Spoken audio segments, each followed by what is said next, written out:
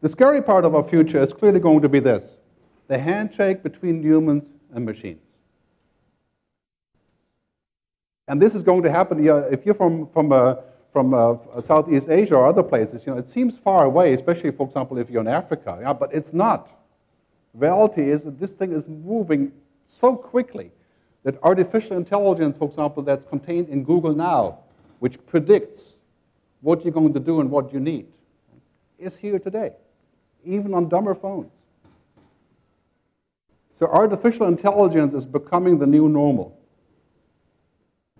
This is a clip here from Volvo. Volvo has an app that parks the car for you. I mean, this is actually quite mind-boggling, that you can use this app to tell the car to park itself. You actually get out of the car and push a button, and Volvo will guide the car using the app and remote sensoring to the parking place. And it's like a valet parking as an app. Right?